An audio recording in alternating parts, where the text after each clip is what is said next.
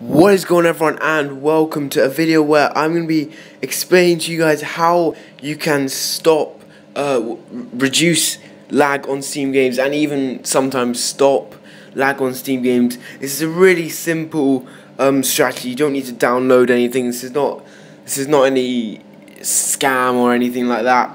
So basically, the reason why your Steam game is probably lagging in the first place is probably because you have a few programs running in the background.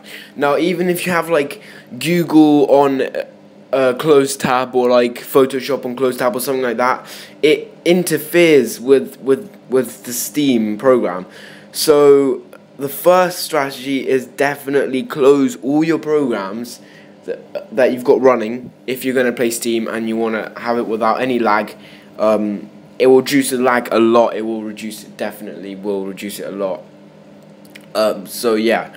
Also, another thing you might have already thought of is, obviously, if you've got a PC like a Windows 8 or something, Windows 10, I don't know, laptop sort of thing, not built for gaming at all, you know, realistically, it's gonna lag, okay? Like, just, there's no point even doubting it. It will lag a bit, but if you close all the programs and only have that Steam running, it will help a fuck ton. It will help a lot.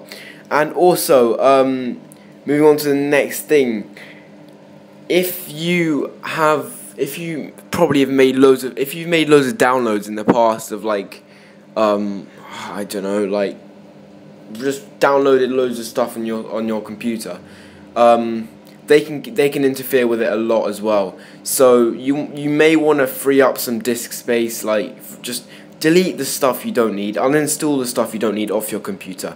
It's so much better for it makes Steam work so much more efficiently, and it just helps a fuck ton. So guys, the bottom line is, the reason your Steam game is lagging, probably the main reason is because you've got a program running in the background, or two programs running in the background, or you just downloaded a lot of shit on your computer and it's just interfering with Steam. So if you're probably asking, well, I've none of the above, well, then there's just something wrong with your computer then, because it should be fine after that. Yeah. So if you're really into Steam though, like, I recommend getting a gaming PC, because obviously normal PCs like that just won't really function with Steam. But anyway, that is it for today, guys. If you did enjoy and if this video did help you a bit, do leave a like and subscribe for loads of more videos, and I'll catch you guys later.